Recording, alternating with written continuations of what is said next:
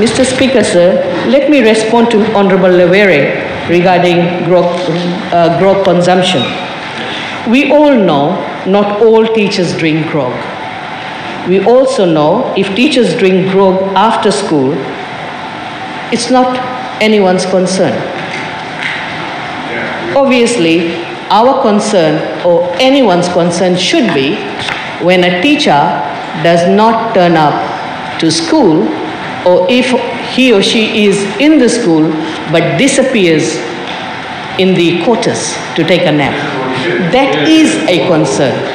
This topic was discussed at Fiji Principals Association meeting, and it was simply an employer-employee discussion where the principals were told to be vigilant because of the complaints being received from the school management committee members as well as the parents.